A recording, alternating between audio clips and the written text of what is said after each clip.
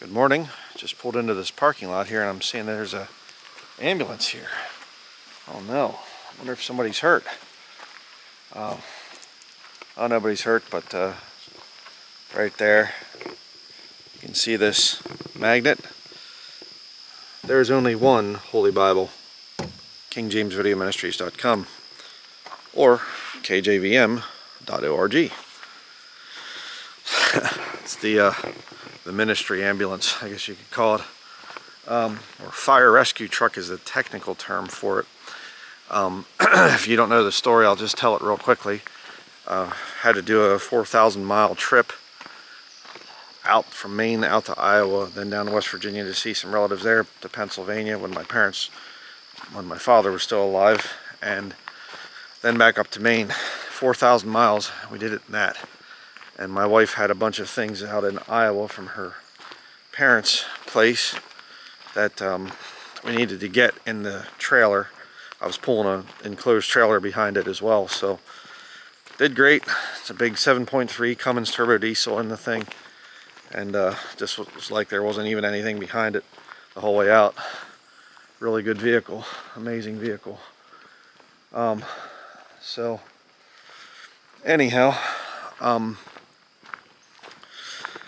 why do some Baptist pastors, or many Baptist pastors rather, act like Freemasons? Tell you a little story relating to those bumper magnets, those magnets there, not bumper magnets, those big magnets. Back before I had the ambulance, I had a Ford Ranger pickup truck. It was in really old videos, dark purple Ford Ranger, and the one time I had those magnets, I made those magnets, they were on the sides of the doors of my Ford Ranger, and I used to bank at a Patten bank in the town of Mars Hill, Maine, north of where we're at right now. And this particular bank was rather interesting because it was a bank on the bottom floor and a Masonic lodge on the top floor. I kid you not. Of course, there's no connection between the two. Banking and Freemasonry, there's no connection. Don't worry about it. But the one time I pulled into the bank, I was getting ready to go in, and this older guy comes walking up, and he's got this, he's wide-eyed, real weird looking, and he said, that's exactly true what you have on your magnets there. And I said, yes, it is. And he just said, I agree completely with that.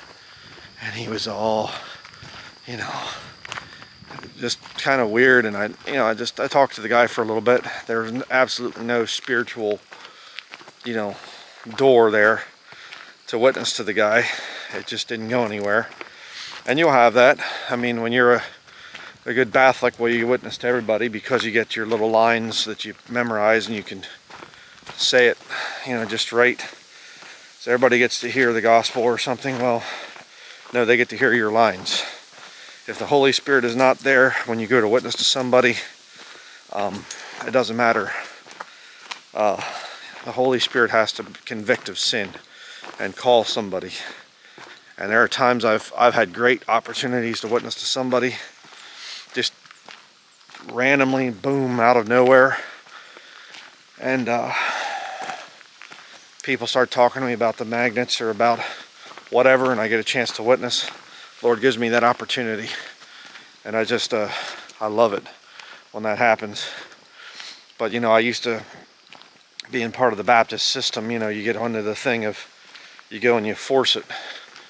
You force feed people the gospel. You knock on their door, they come to the door, they don't want to talk to you, they don't, they have things to do and whatever else. They're not in a talking mood, but doesn't matter, brother, I'm there to preach the gospel. And you talk to the people and they're just kind of listening to the spiel that you're given, and then they finally just say, okay, yeah, I'm not interested. Well, but you need to think about eternity, and you're supposed to learn those lines too. What do you do when they say no? And you try to get them into the church, so that they can hear the gospel. I mean, it's such a backward, stupid system, this whole church building thing. Get them to come to church so they can hear the gospel. Talk about being contrary to the New Testament. You come into church when you've heard the gospel, when you are saved. That's when you are in church. You know, in the church of the living God. But no, not when you're a Baptist. You know, you get lost people to come to church. No scripture for it at all. And then you say, we're Bible believers in all matters of faith and practice. No, you're not either. The independent fundamental Baptist system is full of pride and full of arrogance and contention and strife and all the other good stuff. But on that note, I have seen this happen many times with Baptist pastors, where you go to them about some kind of a sin issue or some kind of a thing in the church, and they'll cover it up if it relates to certain people. They will. I have seen it in a couple of sermons I have on DVD with Dr. Peter Sturgis Ruckman, Peter S. Ruckman. I've learned a lot from the man, great respect for the man, but he covered up things and admitted to it. People come to me with this stuff about Brother Hiles, you know, Brother Jack Hiles, and oh, you know about this and about that and whatever. And he'd, you know, listen, child or whatever, if I knew everything about you that God knows about you, I'd probably get sick and puke or something. Well, all have sinned, I get that. I understand that. But you know, there is such a thing as church discipline. And Jack Hiles had a lot of issues. A lot of very serious sin issues. His own daughter came out and said about how that, you know, my father hated my mother and that he cheated regularly with Jenny Nishik. I've done the studies on Jack Hiles. You can check into it. Jack Hiles, like a good Freemason, covered up for a member of his church that actually went to jail because of molesting children on the bus route. It's okay though, because he was a faithful soul winner. As long as you're a soul winner in the Baptist system, you can get away with all kinds of stuff. Knew a guy many years ago, little 8-year-old daughters, twin daughters, and the King James only Bible believing in all matters of faith and practice pastor was molesting his 2 little girls, touching them and things inappropriately. And you know, I remember hearing some guy say the one time about the molester there in the Hiles situation. He said, those children, they made that up. They did that on purpose to make the guy look bad. I don't agree with that. You see, children have a very hard time talking about something like that. And I don't believe that children would make that up. And if they did, why did the guy get convicted and go to jail? You know? And by the way, where does the Bible even say that you're supposed to go get other people's children and bring them to a building called a church? Where's it at in Scripture? It's not there. But like a good Freemason, you know, this Baptist pastor that was molesting this guy's daughters, all the people came and they said, let's just kind of handle this within the church. Let's not go to law about this. But he did something illegal. What do you mean handle it inside the church? See? What goes on in the church stays in the church, apparently. But, you know, another thing that's disturbing is a lot of these Baptist pastors, including Peter Ruckman, they were great admirers of Sam Jones. And there's a bunch of other guys out there, modern Baptists, and they love Sam Jones, and they have posters of him up and everything else. Different people let me know about this Spencer Smith on YouTube. Puts out some good information as far as I know. Maybe he's just completely ignorant, but he's got posters of Sam Jones, the Methodist preacher. I was going to say revival preacher or whatever. But Sam Jones, I mean, just read the life and sayings of Sam P. Jones by his wife. His wife wrote the book. And she talked about him being, you know, a Freemason in there. He's a Masonic Knight. That's a problem. You cannot serve two masters. And, you know, a lot of people pointed out the fact that Peter Ruckman, on his lapel, in sermons later on in his life, he's got a little double-headed eagle. You know, and of course the answer for that is that, well, the double-headed eagle is on the flag of Austria. And Ruckman, his family ancestry goes back to Austria. So that's why he's wearing that. Well, that's what I would say, because I've never seen any proof that he was a Freemason. But, you know, he's from the Southern Baptist Convention. Southern Baptists are, a lot of those are Freemasons. You know, and I remember he wrote in one of his books about, kind of made fun of people that talk about the Masonic conspiracy. I remember reading that quote years ago, and it really shocked me, and I thought, why would he say that? Well, because there was a bunch of other, of the brethren, brotherhood of man, fatherhood of God, nothing to it. Masonic statement there, if you don't know what I mean. But a lot of the brethren out there, and they're Freemasons. Billy Sunday was a Freemason. Another great preacher, and good personal friend of John D. Rockefeller. That's a problem. Of course, Billy Graham, he was a Freemason, but a lot of Baptist pastors, you know, they're not big fans of Billy Graham for good reason. So I would agree with Baptists on that. I remember actually knew a Baptist pastor years ago, and we were talking about the whole thing of Billy Graham, and he said that there was an older preacher. He was on his deathbed in the hospital, and he was laying there, and I guess somebody said something about Billy Graham or whatever, and, you know, and what would you do if you get to heaven and Billy Graham's there, brother? And he said, I'd look at the Lord and say, what's he doing here? You know, and I think I'm in the wrong place. Yeah. But if you don't know about Billy Graham, please look into that guy. He was a snake. Very ecumenical. Had Catholics working for him at his evangelistic crusades. If a Catholic would come forward for salvation, they'd move him over to the Catholic priest. And the Catholic priest would say, come on back into the Vatican here. Let's get you back in. Billy Graham regularly met with the Pope.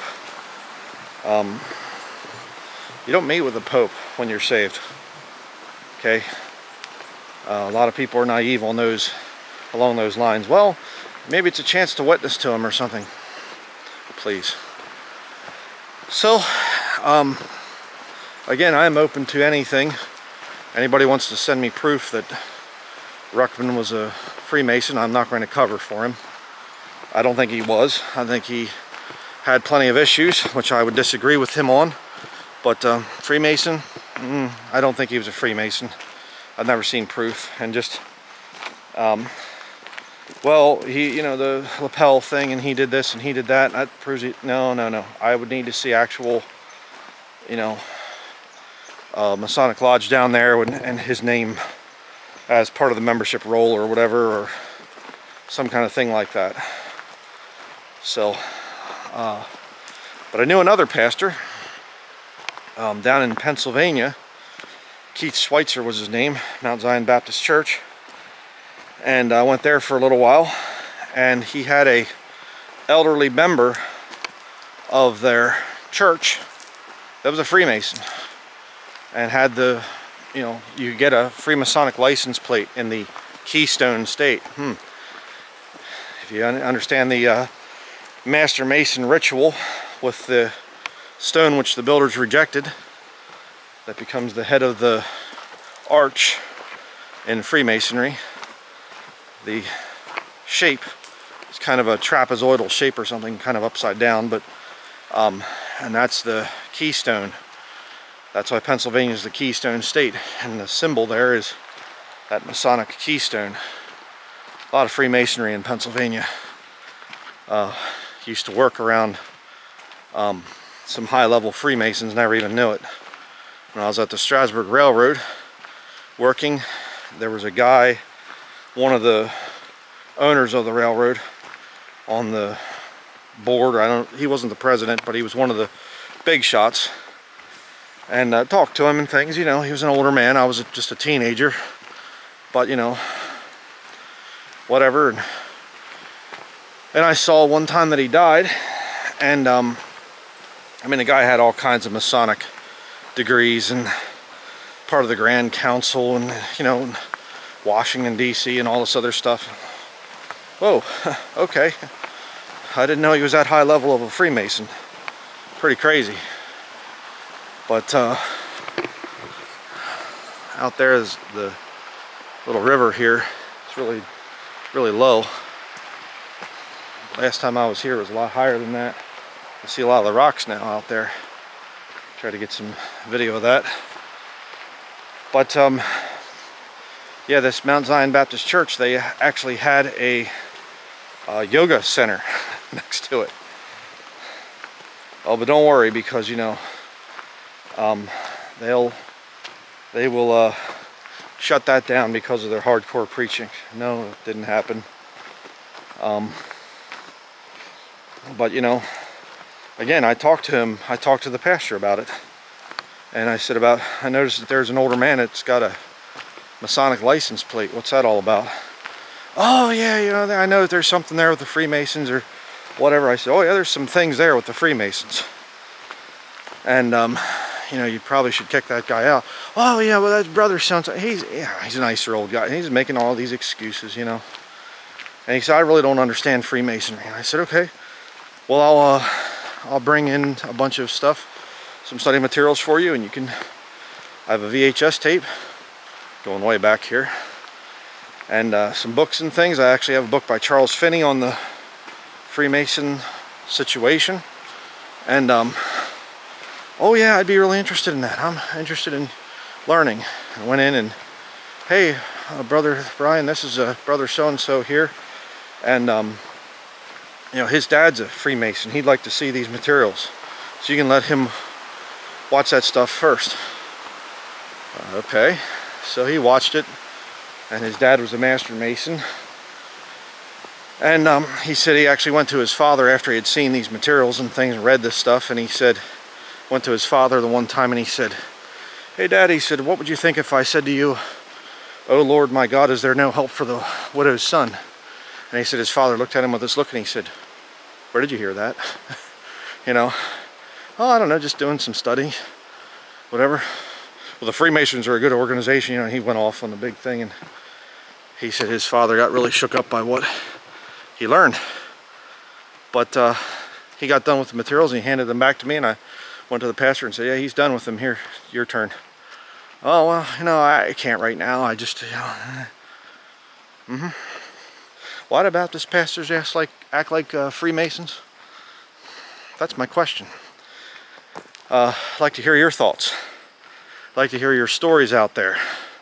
Have you had experiences like that?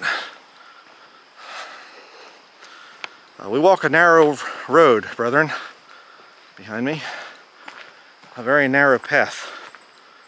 And you know, Hollywood likes to pervert the scriptures and steal from the Bible and use the Bible as their, you know, you get the best stories from scriptural type of things. And you know, one of the favorite lines, at least in the past, was that, you know, you'd have the bad guy, the villain, and he's got all this power and whatever, and the good guy, yeah, he's more powerful, but the bad guy gets him tripped up and locked in a building or tied someplace or whatever, and then he goes after the damsel in distress or something, the bad guy, and it doesn't look so good for her. And the good guy, you know, he's locked up, you know, in a building or whatever else. And just at the last second, when all hope seems to be gone, the good guy breaks out and goes and saves the damsel in distress. Well, where do you think they got that storyline? It comes from the Bible. All right. Right now, our Lord and Savior Jesus Christ, he's not locked up anywhere, but he has some plans for this world. And those plans include him kind of staying off the scene for a little while longer. And the bad guy is coming after the damsel in distress. The body of Christ, the bride of Christ. How can you be both body and bride at the same time? Well, read Ephesians chapter 5, you'll understand.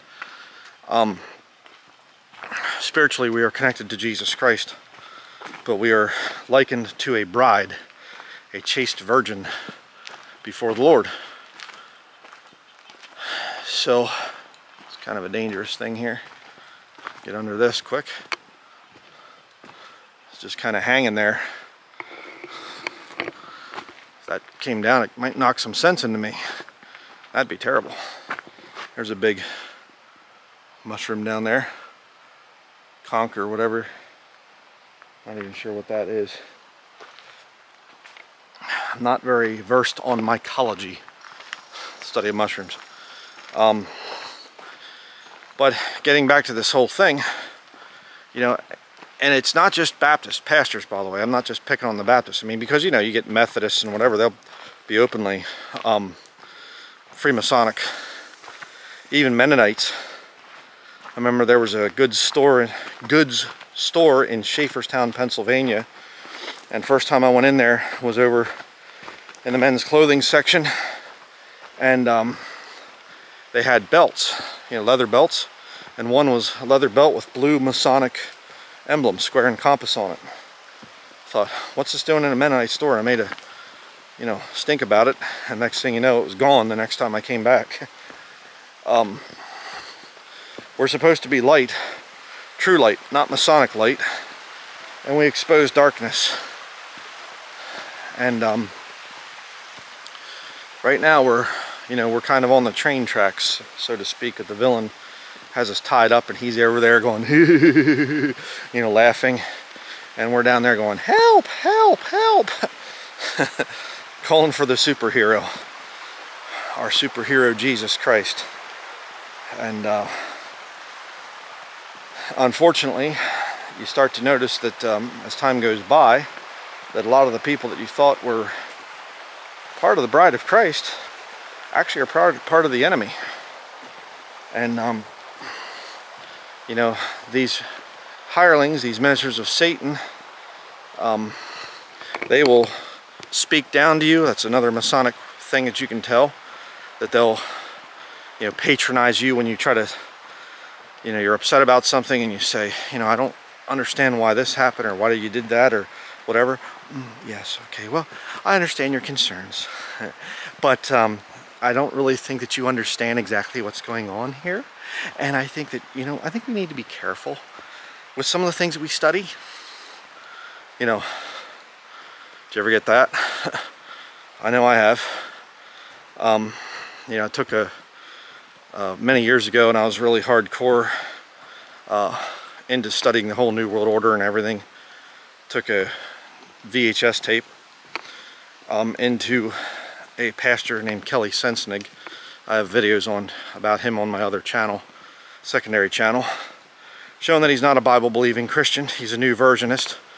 Claims to be King James only, but he is okay with the new versions. Whatever. But I took in a video because he was just George W. Bush, you know, all the way. Republican, you know. Support the brethren in the lodge, I mean, in the Republican Party.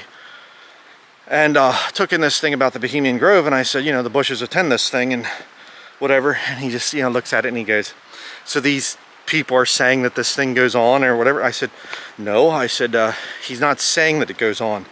He went in, snuck into the thing, got video of it, and exposes the whole thing. Yeah. Okay. I wouldn't be interested in watching something like this. So you can just take that video back home. And why act like a Freemason? kind of have to protect the brethren there. Again, if you don't understand Freemasonry, that's one of the things that they're required to do. They are required to protect their fellow Freemasons. And you get into the high degrees, they'll cover up even as far as murder. They find out that a Masonic brother murdered somebody, they'll help cover it up. And again, you know, look into the whole thing that happened to President John Fitzgerald Kennedy, JFK. He came out and he gave a speech about how secret societies are repugnant to a free people. And it wasn't long after that that he was shot in the head. Speech is available, you can hear it for yourself. Just kind of a weird situation there. Purely coincidental, of course. But, you know, and again, you'll see this cliquey nature to these church buildings. They get into the cliques. You know, you're in the pastor's inner circle. You go eat Sunday lunch at the pastor's church, or at the pastor's house rather, and that's what they do.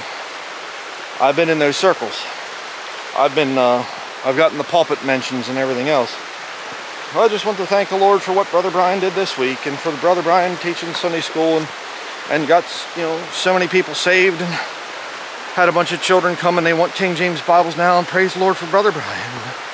You know, and when I left those church buildings, those people treated me like I was a disease or something. I left the lodge, you see. Had to be blackballed. And I did a video years ago about the similarities between church buildings and Masonic lodges. And there's a lot of similarities. A whole lot of similarities, which is rather strange. But let me just get my little notebook out here, make sure I covered all my points. Hopefully you're enjoying the hike, at least seeing it. Can't really enjoy it. You can kind of move your legs underneath the desk there or something, or whatever you're watching this on or listening to it. Oh, and okay, there's another one. Forgot that one. Another interesting one. Steven Anderson. That little devil. I knew he'd crawl back out eventually. He's back on YouTube again. But you know, the scamdemic thing proved that he was just a fake and a fraud. Well, he'll stand against the Antichrist. He didn't stand against the government. I did, but a lot of people didn't. Again, you know, don't forget that. A lot of these Baptist pastors, they went completely along with the whole, all the foolish restrictions and everything else that happened during the scamdemic. So be careful who you listen to. But anyhow, the weird thing about Steven Anderson,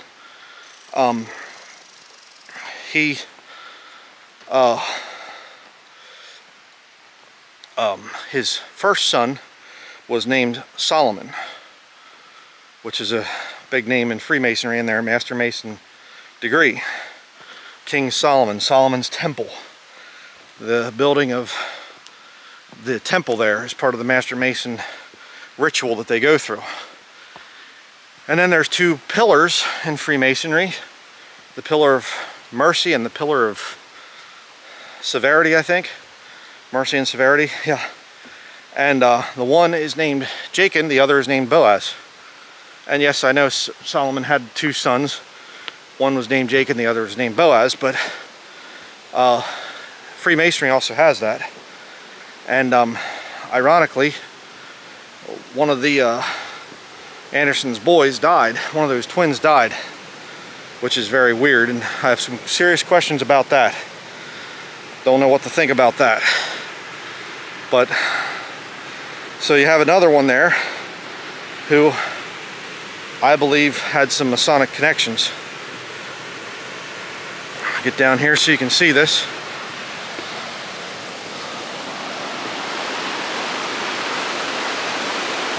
Way down there. Ooh. That's that next step. So, good place to come to. We love it back here. Climbing on all these rocks here, way up.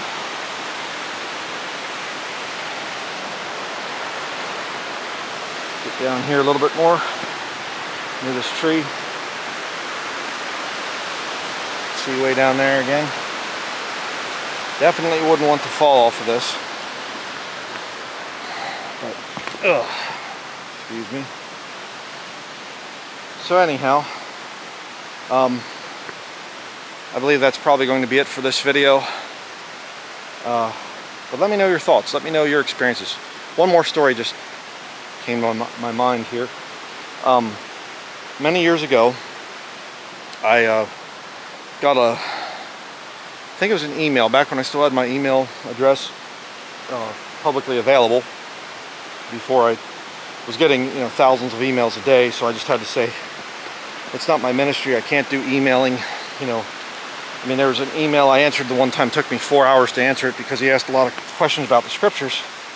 I was glad to do it at the time, but as time has gone by, I've had to kind of pare down what I'm doing so I can reach more people and the whole thing. But anyhow, I had my email address publicly available back then, and I got an email from a guy that was a retired executive from Pfizer Pharmaceutical. I kid you not. And he actually had been going to a Baptist church, and he was telling me the story about how that they had this youth pastor come in, and that this youth pastor turned out to be a pretty bad guy. And he ended up, I don't remember if he was molesting some of the youths or whatever, or messing around with some of the youths or what, but yeah, a Baptist preacher, again, acting rather strange and pretty weird. And I remember another couple told me about how that their Baptist pastor and his wife were actually getting involved with very promiscuous activities with other couples at the Baptist church. And again, they went forward about it, and they tried to tell people what was going on, and some of the church members said kick him out, but a lot of them said he should stay. Just unreal. You'd think to yourself, well, there's no way. I mean, they would definitely kick a guy like that out. They didn't want to. So let me know your experiences down in the comments section. Try to read as many comments as I can. Get lots of comments in a day. And a lot of my day is spent away from the office. I have absolutely no ability right now to look at comments. I'm using a Sony camera on a little selfie stick or whatever you call it. And so I don't have a phone. This bag, there's no phone in my bag. So I can hear my dog barking. But anyhow, yeah, let me know your stories.